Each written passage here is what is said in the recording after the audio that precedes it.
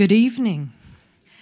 My name's Deb Marr. I'm a professor at the Indiana University South Bend in the Department of Biology. And it's my pleasure to welcome you to this year's Our Universe Revealed lecture series. This is a partnership between the University of Notre Dame, Indiana University South Bend, and then the St. Joseph Public County Library. And we're really pleased to bring to you a series of talks about different areas of current research that's going on in this area. And it's just and this year, actually, we're going to be bringing in a little bit of music and arts into the series. And it's an opportunity to explore really cool topics, learn a little bit about ourselves, our world, our universe. We literally explore other galaxies. So a wide variety of topics. So this year, to start off the series, it's my pleasure to, we'll be having Felipe Santiago-Tirado, and he did his PhD, so his doctorate work at Cornell University, in which he focused on cell biology. And then he took a really cool course at Woods Hole, which is in Massachusetts, which is one of the world-renowned research centers, and dove into the world of fungal pathogens. And ever since then, he's been into fungal pathogens. He did his postdoc and was working as a research scientist at Washington University at their School of Medicine. And then he's been at the University of Notre Dame for the past 5 years. And he's going to take us into this really, fungi are really unusual creatures. They have kind of cells that are similar to ours, which make them some of the most difficult infections to treat. And so anyway, he's going to take us into this wacky world of fungi and what they do. So I will let you take it away. Okay. Well, thank you, Deb, for inviting me for this, and to the organizers. I'm very happy to come and talk about this, The Last of Us. I'm guessing that most of you know this either from the HBO TV series or maybe from the game that this is based upon. But if you haven't watched it, just to give you a very quick overview of it, this is just a post-apocalyptic world where society has been decimated by a fungus that infects humans and turns them into, for the lack of a better word, into zombies, although they're not zombies, they're like infected people. And amazingly, the show has caused a lot of commotion and a lot of interest in the general audience about fungal infections, mostly because they're thinking, the question I get the most, they're thinking is like, can this really happen? They're thinking about that. And so I thought this was great. Fungal infections have been neglected for so long, so I thought this is the perfect opportunity to shine a light on them. And well, I'm here to answer these three questions in here. Basically, could this really happen? Can fungi turn us into monsters like this? And regardless if the answer to that is yes or no, I want to talk about, should we be worried about a fungal pandemic?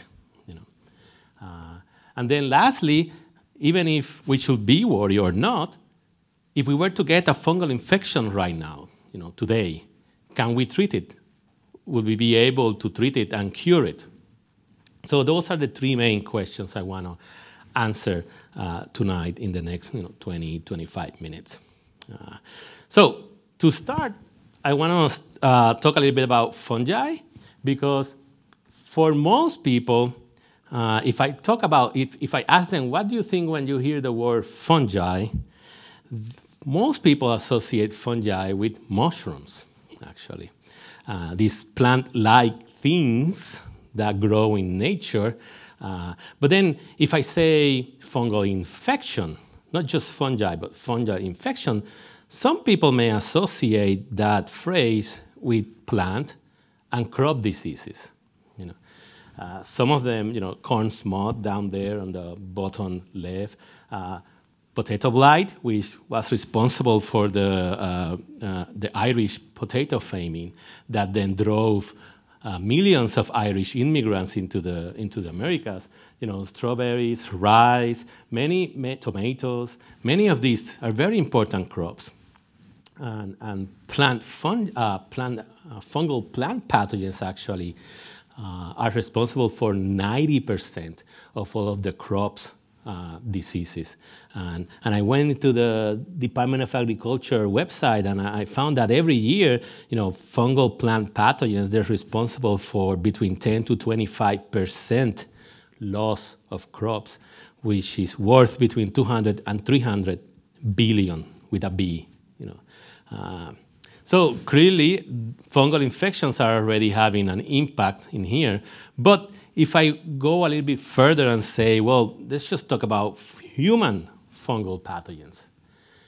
Most people think on these superficial infections that are mostly cosmetic. You're like, oh, a little bit cosmetic, but you don't die of them.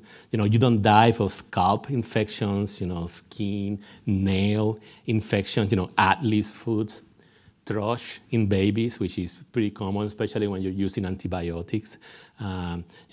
Yeast infections of the genital area. I think that's what people think when they talk about human fungal pathogens. And these things, you don't die. These things will not turn you into a zombie. But generally speaking, when people think about fungal infections, they don't imagine these. So this in here, this patient in here in sub-Saharan Africa has cryptococcal meningitis, a brain infection. This person in here has pneumocystis pneumonia. This person in here just received a stem cell transplant, and he's infected with Aspergillus. And this elderly here in a nursing home just caught Candida auris. So these are invasive fungal infections that can kill you. These are life-threatening fungal infections. Meningitis, brain infections, pneumonia, infections of the lungs. And most people, when you hear the word fungal pathogens, they don't think about brain infections. They don't think about pneumonias, but they do happen.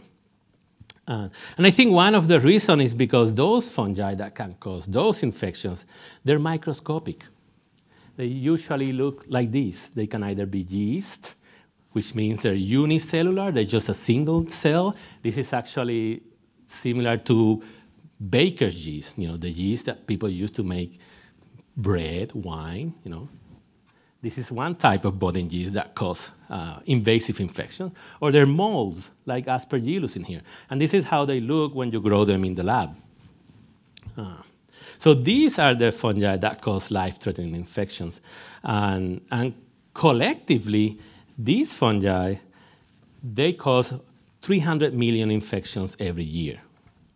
Of those, 25 million are severe. They're invasive fungal infections. And yet, people don't usually associate fungal infection with such high numbers of deaths.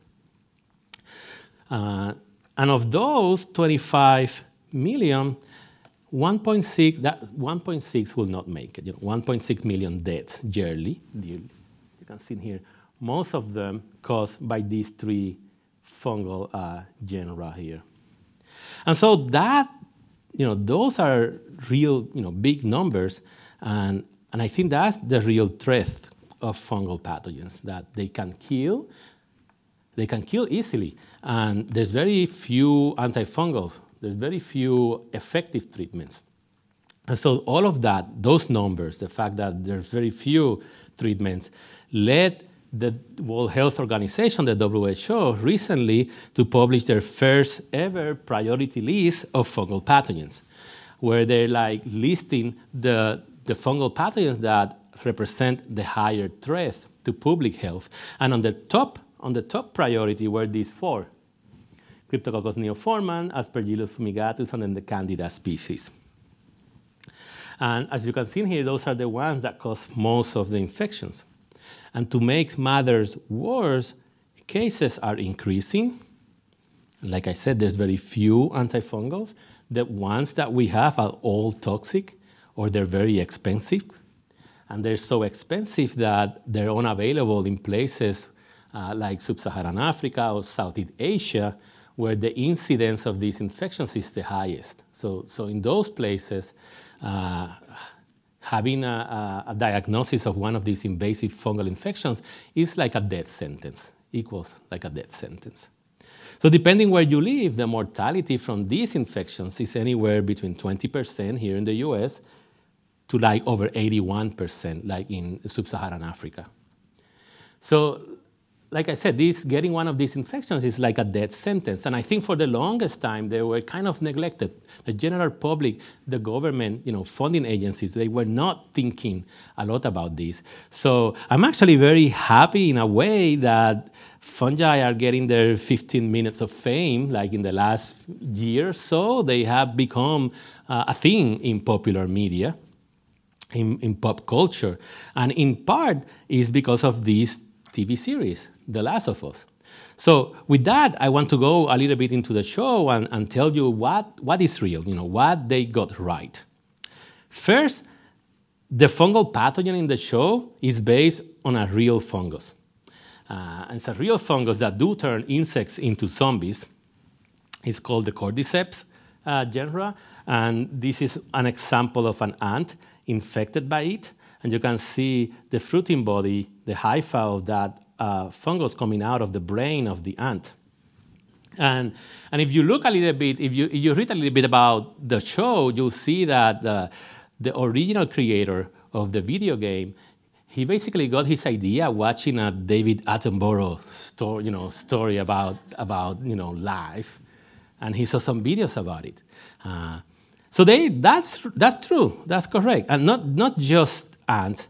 These series of fungi, they can infect insects in general. You can see spiders, you can see cicadas, you can see worms. And the whole point of this is that it's just about survival and spreading. So the fungus infect these insects and it hijacks their central nervous system. And what it does is that it forces them to go high. They want to go high on a tree. They want to have the high level. In this particular case here, that ant went up that branch, and then with its claws, it holds itself there. Then the fungi start growing out of the ants and then releases spores to infect all the ants that are down below. So that's the whole point of it. So in that way, they're like puppeteers, they're controlling the movement of those insects. So in that sense, brain-infecting fungus that alters behavior, like in the show, it does happen. It does happen in real life. It's just restricted to insects. It doesn't happen in humans. That's not going to happen for many reasons that I'm going to talk of later, but it is based on real behavior. Now, having said that, I mentioned before that Cryptococcus neoformans, for example, one of those invasive fungal pathogens I mentioned, does infect the brain. It does infect the brain, and it does alter the behavior. People get disoriented. They can show altered behavior, but it's not like they become puppeteers of every movement. Another thing that the show got right, and I'm very glad that the show, I was actually very surprised and happy when they showed that, is the effect of climate change on pathogens. So at the beginning of the show, the prelude to the show is this scientist talking to a talk show commentator. And they're talking about like viruses and the potential of viruses to create a pandemic. And they're discussing, what's worse. And then one of the doctor on the left in here, he's a mycologist. And this is a virologist. And they're discussing which one is worse. And then while they're discussing that, I actually went and put that on video and I wrote what they were talking about. While they're discussing one, he's claiming that, fungal pathogens are worse. And he says no. And then he says that, fungal infections of this kind is real, but not in humans. Then he said, true, fungi cannot survive if the host internal temperature is over 94 degrees. We all have, 98, 97, 98 degrees. So fungi will not be able to survive inside us. But then he goes and says, what if? If the world were to get slightly warmer, now there's a reason to evolve. One gene mutates, and now ergot, candida, aspergillus, cordyceps, any one of them could become capable of burrowing into our brains, taking control for one reason, to reproduce and to disseminate. And so I like that because there is already one example of a fungal pathogen that has been, I don't want to say created, but it was turned into a pathogen because of climate change. And so I want to highlight two things now. Fungi cannot survive if its host internal temperature is over 94. So there's one reason why we humans, during evolution, we're very resistant to fungal pathogens, and it's a thermal barrier. That thermal barrier, we're too hot for them. Fungi are adapted to live in the environment. They're adapted to like room temperature. So that's one barrier that we have. We have another barrier, which is why traditionally we were very resistant, and it's our immune system. We have a very strong immune system. But what had happened? So in the last decades or so, human intervention is weakening or eliminating both barriers. So with climate change, pathogens are adapting to grow at higher temperatures. So we're reducing that thermal barrier that we used to have. Now, medical advances, which is counterintuitive, medical advances have actually make us susceptible to fungal infections. Why? Because now we have steroids. Steroids are used to treat inflammatory diseases. That means that steroids will down-regulate your immune system. It will make that barrier, that immune barrier, weaker. Organ transplants. We didn't have organ transplants in the past. Now they're pretty common. And for you to not reject the organ, they have to immunocompromise you. They have to remove your immune system. They're removing that barrier. So for organ transplant patients, fungal infections are a pretty big problem. There's, of course, HIV, the advent of HIV. Prior to HIV, fungal infections were very, very rare. But in the 1980s, all fungal infections, they skyrocketed, and doctors didn't know why until they found out about HIV. So we evolved to be very resistant to fungal pathogens, and that resistance is wavering right now, which makes them more of a threat. Okay, so going back to these questions, could this really happen, like in the show? No, very, very, very unlikely. Not like in the show, at least. But should we be worried that a fungus could cause a worldwide pandemic? I'll say yes. Why? Because they do have the potential to cause a disease, and it's already happening. I'll have a few examples. It's already happening. So I think that we should be worried. One example, amphibians going extinct. This was first reported in 1988. Scientists realized that many amphibian species that have previously been very common, abundant, very easily and reliably encountered in the wild, now they were just disappearing for no obvious reason. And it took almost a decade to figure out that it was a fungal infection that was driving the largest extinctions recorded to a single disease. You can see in here, this figure in here, all this circle in here, all these red and purple lines, those are species that have gone extinct because of this fungal infection of amphibians. There's scientists reported talking about that extinction. It was saying scientists did not believe that a fungal pathogen could affect hundreds of species. But in fact, the nightmare story is true. And why? Many reasons, but again, one of them, climate change, habitat loss, change in the humid nights, a lot of evaporation, drives more rain, changes in the amphibian ecology. Well, it has resulted in extinction of a big chunk of the amphibian biodiversity. And the fungi responsible is called, the name is pretty long, so we just call it BD and Bisol. They're chytrid fungi. They look like this. They live in the spores. They're in the water. Amphibians, they're usually in water. And they basically, those spores, they basically want to eat keratin, which is keratin in the skin of the amphibians is a great source. So they go, that's why you're seeing here, all the skin is peeling off. It's been eaten by the fungus. And remember I talked about these two barriers, the thermal barrier and the immune barrier. Amphibians are cold-blooded. They don't have thermal barrier. So they're very susceptible. And then I want to highlight that there's no cure, no treatment. And that's going to become a common thing, sadly, as I talk. There's no cure, no treatment. Another example of something big that's happening due to fungal infection is the white nose syndrome decimating bats in America. It was first detected in New York in 2006, and now it's basically present throughout all the US and all 5 provinces of Canada. And just like the chytrid fungi, this fungi also eats the keratin on the bat's wings.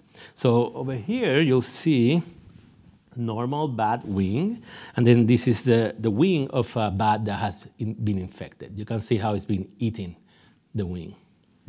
And then dead or dying bats, you'll see that they have like a white fuzz around their noses, and that's basically the growth of the fungi coming out of the body of the bat. And that's why it's called white nose syndrome. And very recently, there have been several studies looking at the effect, the economical effect of these, of bats, and it was determined to be almost, $500 million every year. Because, you might know these bats are very important for agriculture. But more than that, this has resulted in bat populations crashing, which is also terrible, like for insect control and things like that. And again, no cure, no treatment. Now, the interesting thing about this is that bats are mammals. They're warm-blooded like us. So they should have that thermal barrier. But what happened? Bats hibernate. When they go in the winter into a cave to hibernate, they lower their metabolism and their temperature goes down. So now they don't have that thermal barrier. That's when they get infected. And in fact, what happened most of the time is that the fungi start growing in the nose, and then they cannot breathe. They wake up from the hibernation, and then they fly out of the cave, and they freeze to death. So now they can get infected in the summer month. They have the thermal barrier. It's fine. It doesn't do anything to the bats. Again, the importance of that thermal barrier. Now, the third and last example I want to tell you now, I went from amphibians to bats, now I'm in humans. This is going on right now, and it's the spread of Candida auris, mostly on healthcare facilities. So Candida auris was first reported in a patient in Japan in 2009. It was an ear infection. That's why it's called auris. That's Latin from ear. And the first case here in the US was reported in 2016, but retrospectively, people realized that there were cases even before, yet there were very few cases. If you look at the CDC map of the cases that were reported, in 2016, there were 53. 53 reported. Now, the very concerning thing is that fast forward, 2022, there were almost 10,000 cases, and now the map looked like that. So not only a massive increase in the number of cases, but now the geographical areas where these have been seen has also increased. It's mostly urban centers like New York City, Houston, Chicago, and it's mostly, nursing homes, healthcare facilities. But it is very concerning. It's not yet like big numbers like I mentioned before. It's not like worldwide like I mentioned before, but it is concerning. Why? Because of this. this study was looking at the number of strains that are resistant to the only 3 antifungals that are clinically available. These are the only 3 antifungals that are clinically available. And if you look in here, 80%, 85% of the strains of Candida auris are resistant to these antifungals. And I know, I already told you, these antifungals are not great. They're very toxic, they're not very effective, but it's the only thing that we have. And now this strain of Candida auris is resistant to these antifungals. So it is a superbug. And this is a superbug that was driven to become a pathogen because it's proposed because of climate change. And I can talk a little bit more about that here, yes. So it wasn't a pathogen before 2009. And interestingly, researchers have been looking at banks in hospitals to try and see if there were previous strains of Candida auris that were banked in hospital banks. And they have found several. And then when they compare those with the newer ones, those that were prior to 2009, they could not grow at 37 degrees. They could not grow at 98 Fahrenheit. But the newer ones can.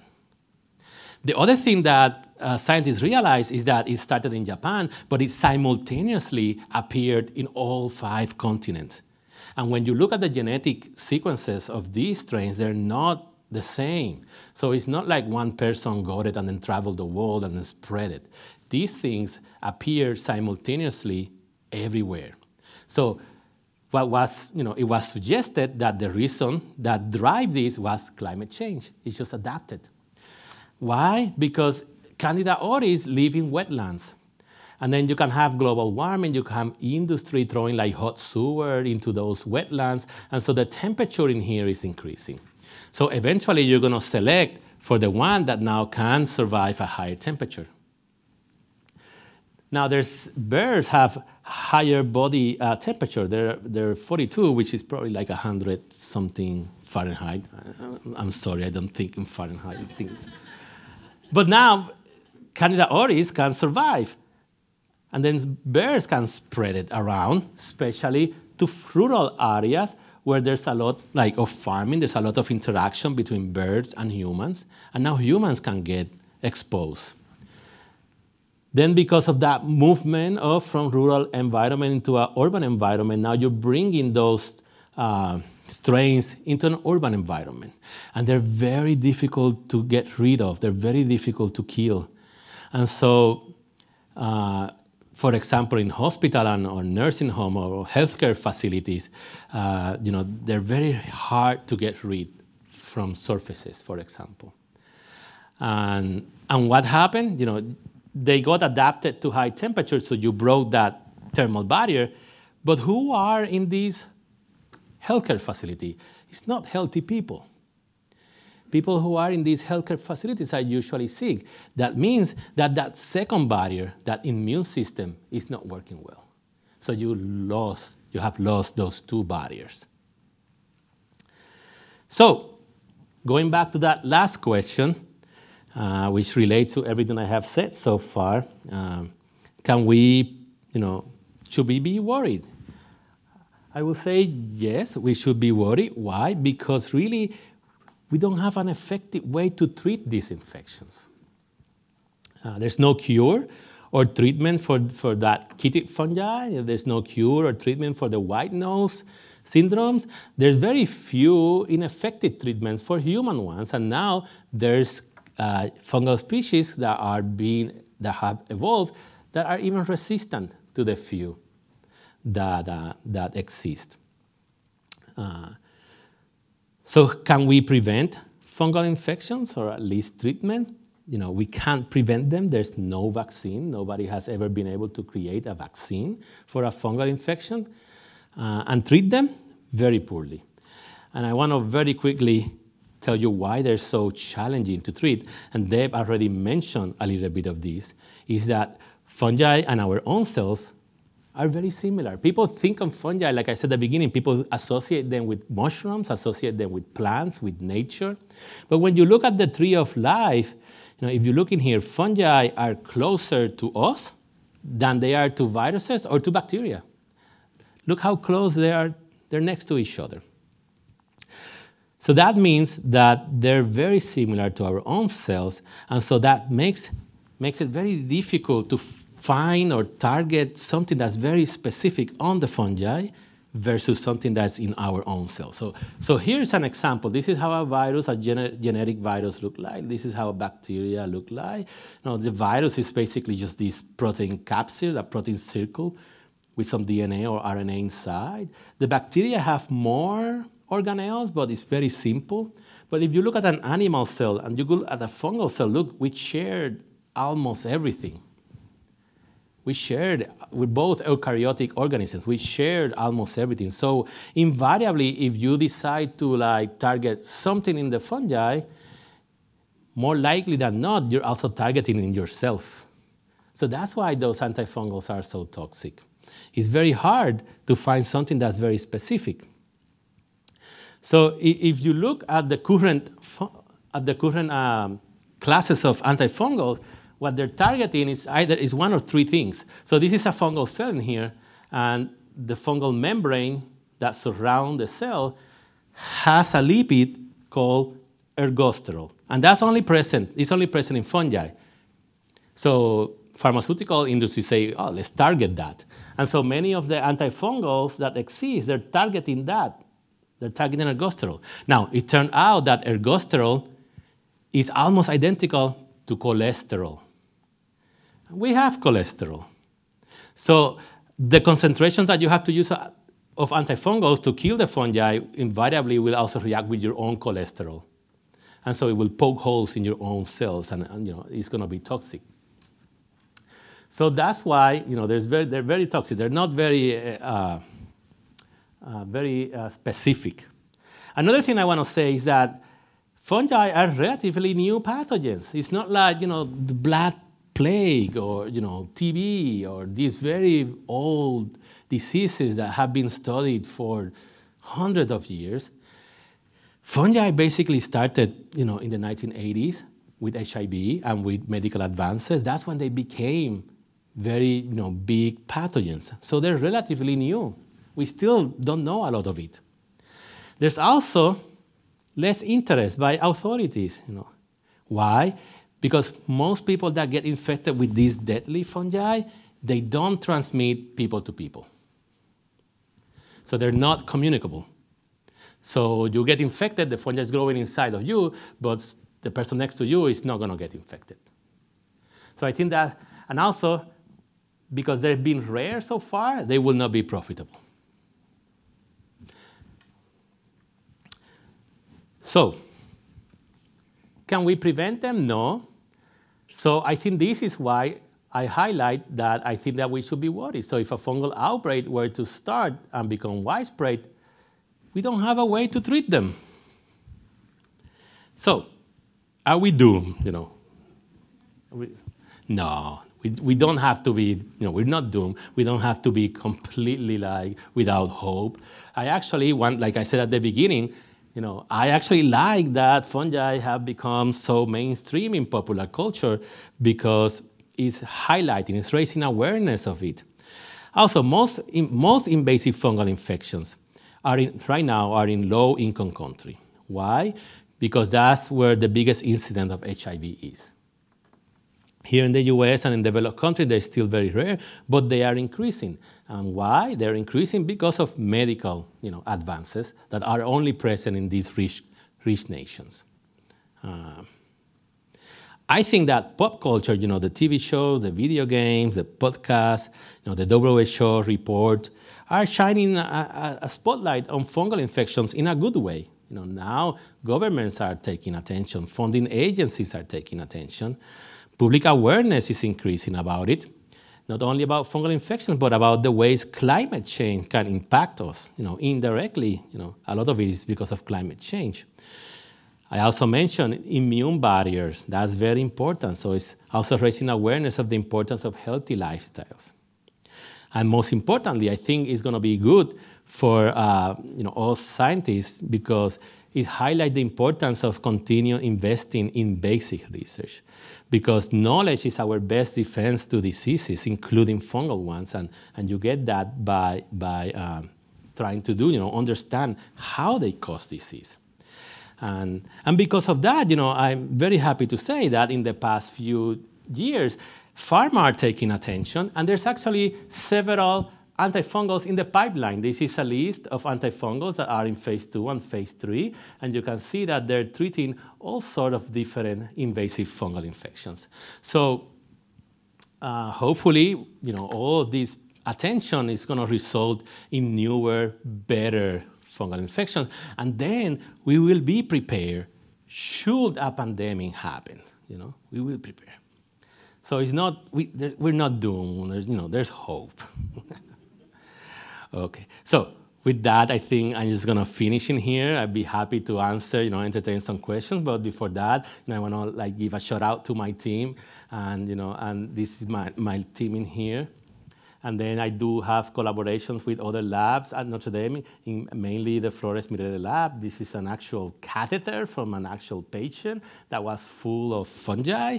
And basically, we're just trying to understand how they cause disease, with the idea that if we understand how they cause disease, then we can intervene, we can, block or do something.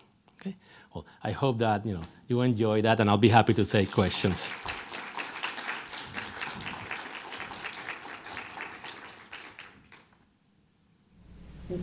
Yes, okay. I have two quick questions. One, do you think that the increase in fungal infections is related to COVID? You showed that data from 2022. With the HIV correlation, I was wondering if that's a possibility. And then the second question, has the increase in fungal infections in humans correlated at all with antibiotic resistance as well? Yeah, so those are great questions. And yes, some of that increase is due to COVID, and I tell you why. After we figure out that COVID was mostly driven by this inflammatory response, this excessive inflammatory response, the way that people were treating COVID is with steroids. They want to bring your immune system down so that way you can control COVID. But by doing that, they're making you susceptible to fungal infections. So a lot of patients in the hospital that were being treated by COVID, they were at the same time being diagnosed with fungal infections. Yeah. And then your question about the resistance is I think it's common sense to think that way, that they're both correlated, but they're not. So with bacteria can very easily change and share their DNA and move resistance around. Fungi don't do that. But what happened with fungi is that they were already resistant to these antifungals, but they were not pathogens, because they were not able to grow at high temperature. They were already resistant. And one of the ideas about that is because the crop pathogens I talk about, those fungal pathogens that affect the crops, those same antifungals that are used in humans, they are used in plants to prevent the fungi to destroy the plants. What happened? Most fungi are in the soil everywhere. And so you're spraying these crops to kill the fungal pathogen, but then the one in the soil that is not a plant pathogen, it's just living there, you're also killing it. So eventually that one in the soil becomes resistant. And then that's the one that is going to infect you. So that's the idea. Yes. I've seen on TV, I'm not sure what type of light it is. It might be ultraviolet. They come in with a machine into a room and it, quote, sanitizes it. Does that have any effect on a fungus or not? Yeah, so UV light will cause mutations in DNA of every organism. UV light will destroy bacteria, will destroy viruses, because it will just destroy the DNA. But fungi, interestingly that you answered this, several fungi are melanized. They produce melanin, this black pigment, that's what makes you dark. The darker you are, the more resistant you are to UV light. So actually in Chernobyl, for example, right now in the reactor that exploded, it's covered in fungi. fungi are using that radioactivity as a source, as melanized fungi. So certain fungi are even more resistant to that type of sanitation. Also, I want to say that going with a UV light and just light it for like 10 seconds, it's not going to do anything. You have to put 15 minutes of UV light on a surface to actually cause something. But UV light will, in theory, should affect any organism, but some organisms are more resistant than others, and fungi happen to be one of them. Yes. Yeah. What is the concern about fungi changing to be able to live in a higher temperature climate or body temperature? Yeah, I mean, that's one of the biggest concerns because fungi are everywhere. You're exposed to them all the time. And I think there's this idea that the reason that we are very resistant to fungi was because of our evolution, we were selected that way. That's why mammals, they survive the many extinctions. So it is a concern that fungi are currently driving the extinction of so many other organisms, like the amphibians and like the bats. So it is very concerning that if they were able to infect very effectively humans, they can also drive the extinction of humans. But like I said, we have these two big barriers, these two big pillars that makes us very resistant.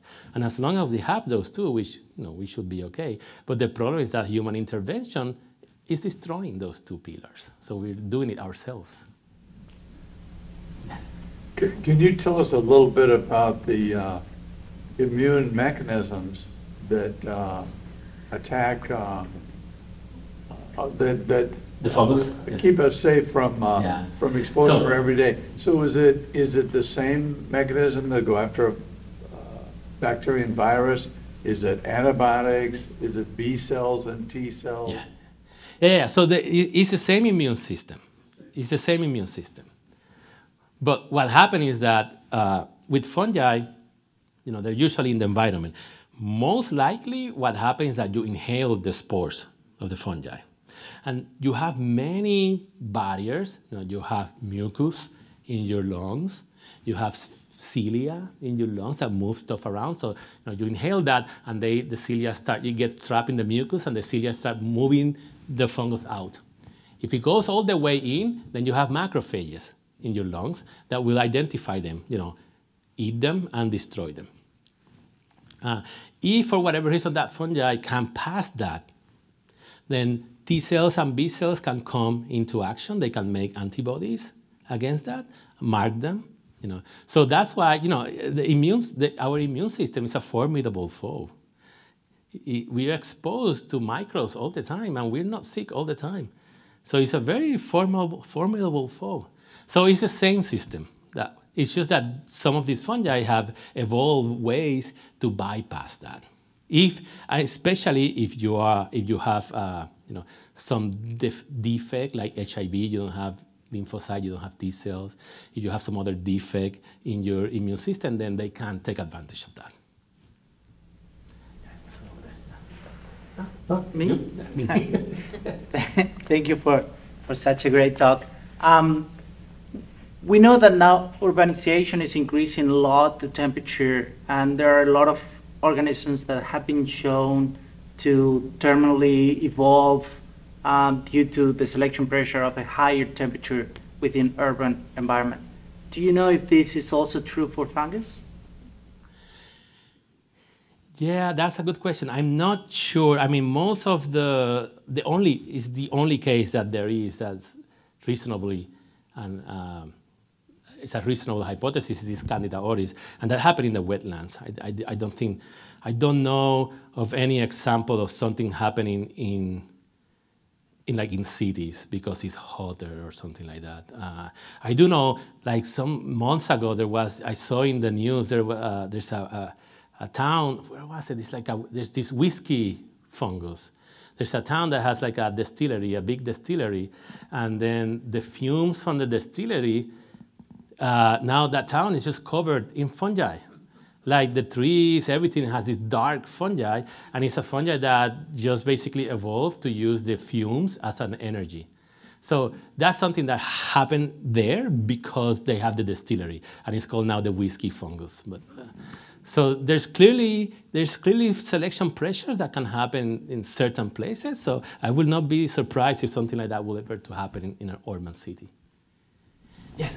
So it sounds like the fact that fungi aren't communicable is also another kind of barrier that they can't pass from person to person easily. Do you think there's a risk that we'll lose that barrier? Because that seems like what it would lead to what would be necessary to lead to a pandemic. To create like a pandemic, yeah. So I think that's one of the main reasons that they used to be neglected. People were not too worried about it. And the fact is, the reason is that when you get infected with a fungi, it's usually the spores from the environment that you inhale it, and then the fungi grows inside of you, but it does not produce spores inside of you. So you're not exhaling spores. So that's why you cannot pass it. There's some evidence that, for Candida albicans, for example, there's some evidence that you can pass it, through sexual activity, but also it's not like viruses and TB, But what I think that doesn't mean that it doesn't have the potential to cause a pandemic, because they're everywhere. Fungi are everywhere. If all of a sudden the fungi have an ability to cause disease, we'll all be exposed to it immediately. We inhale them every day, yet we don't get sick. But if now we were to get sick, it does have the potential to be catastrophic. Yes. So I have so many questions, but I'll keep it to a couple. So the example that you mentioned with the fungi that infect the brain of the insects, and that's in essence a form of mind control. And I'm wondering if there's anything known on the chemical level of what is actually happening to change that behavior. Yeah. And the other question is a little bit more philosophical, is something like the example of toxoplasma changing behavior of mice so that they can be eaten by cats, so that they're not afraid of cats, so that they can be spread more. So the philosophical part, I guess, is could we be already under some influence of some mind control? I want to have 50 cats or something. Yeah. No, that's great. I mean, I don't work with that specific type of fungi. So I know that fungi evolved together with the insects. So the fungi know how to manipulate the insect. But, the nervous system of the insect is very different from our nervous system. So they will not know how to manipulate us. But having said that, if you think about many of the hallucinogenic, the LSD and things, many of these drugs that make you go high, many of them are produced by fungi. So they do, if you get infected, they do have molecules that can affect your behavior. And then your example with toxoplasma is great. That happens. And the whole point of it, like that scientist in the show said, the whole point of it is just to reproduce. That's the whole point of it. So yeah, I don't know specifically about the cordyceps, but I do know that it's not going to happen to us. but there's many examples of compounds that affect brain behavior that are produced by fungi.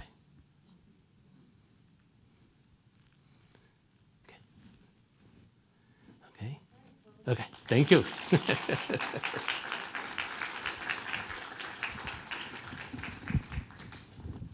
Thank you so much. That was a wonderful talk. This is just the beginning, guys. So just to give you a sneak preview of what's coming up this fall. So every month, the first Tuesday, 6:30 p.m., be here. Or you can get on the mailing list. So if you go to Our Universe Revealed, University of Notre Dame, you can also get yourself added to the mailing list there so that you get notifications. So today, Felipe Santiago-Tirado. So thinking about fungal pathogens. So October 3rd, we're going to think about the solar eclipse. And we have solar eclipses coming in October and then also next April. So you can get ready. And if you come, I think you can get glasses. Yeah. So, but you got to come. And then November 8th, this one's the mystery one. So this is a panel about the Nobel Prizes. They won't be announced till the first week of October. I have no idea what it's going to be about, but it will be fun. And so last year we had 3 people on the panel talking about the physiology, the chemistry, and the physics prizes there. And then in December, we're going to dive into music. So that's what's coming up. So I will leave you with October, and I hope to see you all back. So thank you very much. Thank you.